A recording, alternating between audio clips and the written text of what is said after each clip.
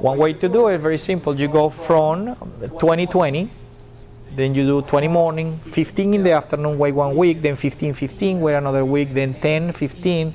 I mean 15-10, 15 in the morning, 10, and you go by 5 milligrams every week until off.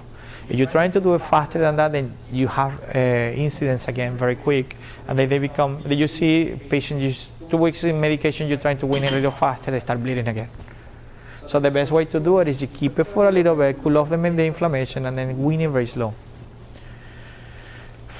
Then we have compare budesonide with the mesalazine or aminosalicylate. Budesonide is better. But the problem with budesonide is just an steroid that is just released in the terminal ileum. If you have a really high metabolism by the liver, and then if he's released higher, it's going to be completely destroyed. So basically, it's used at the terminal ileum. It really, the liver over there is better than mesalamine. But there are diseases above, there are diseases below, and it's very hard to do. And then just for one specific type of disease, it's better than mesalamine, but definitely I will probably keep it for one specific disease, terminal ileal disease. Other than that, no, not really point. Then immunosuppressant, we talk about the just when you start seeing severe cases, you start to do azatioprine and 6-MP of purinetol, and the other medication, methotrexate, cyclosporine, tacrolimus, and then this I put it there, but it's antibiotic, metronidazole. Metronidazole is very good. It controls the inflammation and also clean the bowel. When you do that, the inflammation goes away.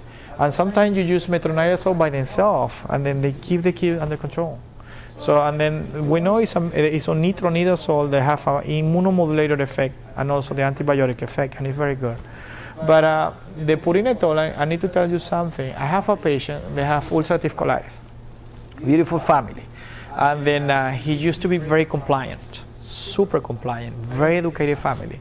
And then one day the symptoms continued, he got too stressed, he was eating something that he shouldn't, he had a few allergies, we removed, but he continued breaking down his diet, and then continued having the symptoms. What happened? We went from pentasa, steroid, antibiotic, and then we're here. What should we do? We put it on purinetol. Purinetol is a good medication that sometimes you need to use it. Steroid is a fantastic medication with too many side effects. And then what happens is you keep steroid for a long time, you tend to have the hypertension, cataract, and all these complications, diabetes, all these problems. And then what happens, purinetol is the only medication, this combination, that allow you to stop the steroid and continue remission. So you use pulsated steroid when you use it. So we start to introduce purinetol while he was an steroid, and then he went to a pharmacy. And in the pharmacy, the pharmacist just make a simple comment. Why are you using this medication that we use for cancer patients? Guess what? We lost the credibility, we lost the patient. The mother didn't want to stop everything. So she was on a steroid, she was bleeding, so what happened? Toxic megacolon, perforation, everything. And then even though we're trying to tell, trying to explain, giving information, data, information, educating the patient, for her, the pharmacist was God. And then she stopped completely the medication, and she started going to San Harbor.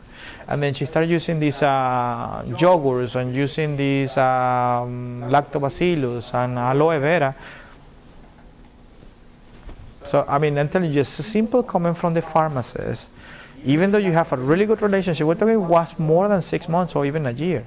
Just a simple comment blew the patient. And then what happened? You're going to have chances to have more complicated disease, complication after that. Going to have hard time to get another gastroenterologist to believe. But as you look into the data, it's just in the middle. I mean, sorry about that. Right. Let me get back real quick.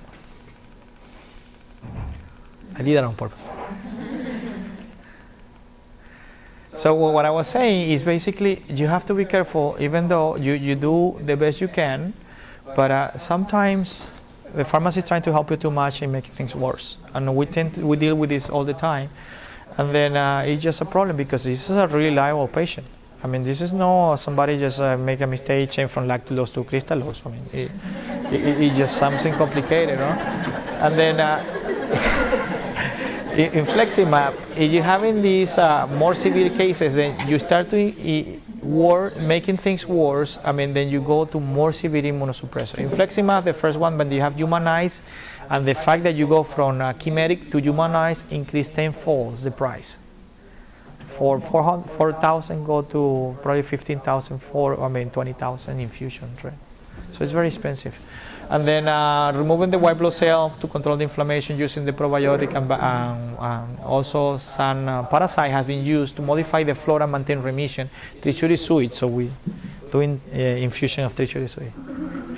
Then other medication that has been studied is aloe vera. No, it's a medication, it's a remedy, and people claim they make it better. But the real thing is not treatment. It has been associated in a group of studies that has been keeping the remission of the patient take it without producing major diseases. But treated as alone, it hasn't been treating ulcerative colitis. So, I mean, when you see, go review internet or you go to anybody, naturist, and they say, aloe vera, go to there.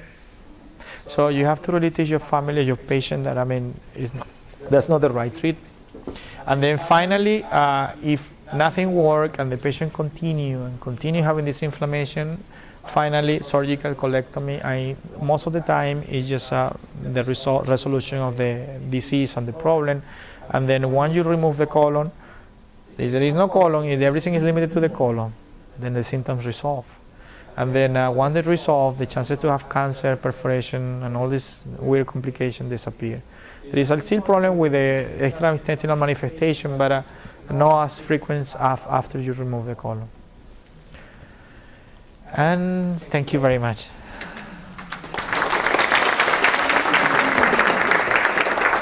Question for me?